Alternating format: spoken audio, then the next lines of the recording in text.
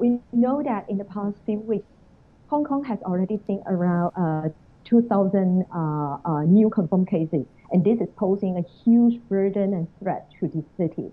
But the medical capacity has already been pushed to kind of the limit and the edge, and the hospitals are short of hands in detection and health care. Some confirmed cases are still waiting for the admission to the hospital. So under such situation, the opening of the temporary cabin hospital and the expert team sent from mainland to Hong Kong can immediately relieve such pressure. Most importantly, the experience in handling the outbreak situation.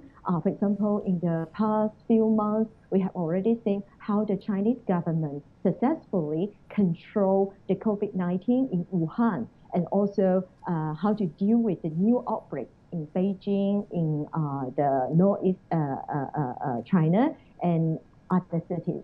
So I think with this kind of expertise and experience, and even some material provided by the mainland, Hong Kong should have a much better chance to face these disease outbreak situations.